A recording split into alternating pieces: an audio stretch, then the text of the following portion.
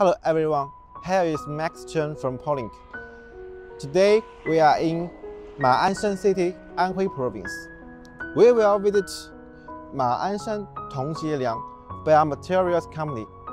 As you can see, this company is a high-tech company specialized in the research and development, manufacture and marketing of biodegradable materials, PLA.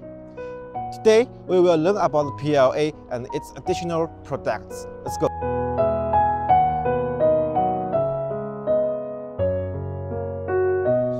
We are now in the showroom of this company. Here we can see, this is the thumbnail of the whole company. This building is for research and development. Those two buildings is used for producing PLA raw materials. It could reach 10,000 tons per year. This building, here you can see, this building is for compounding, which improve the performance of PLA materials. All compounding materials will be made into different kinds of final products.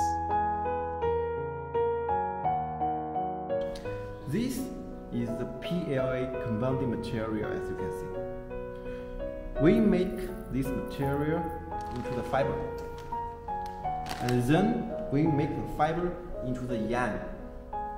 So finally, we make the yarn into the PLA cloth. So the cloth is antibacterial, skin-friendly, and breathable.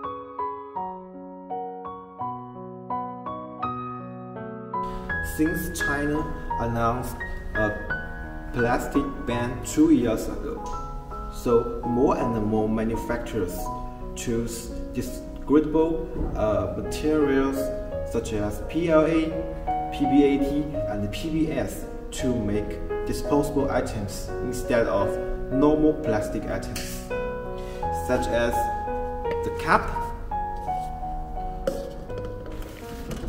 the shopping bag, the garbage bags, and the meal box.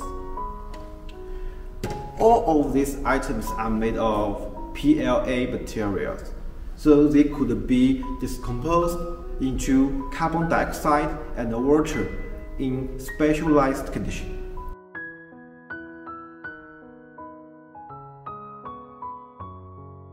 In our daily lives, there are many items that need to be antibacterial, such as, what's this?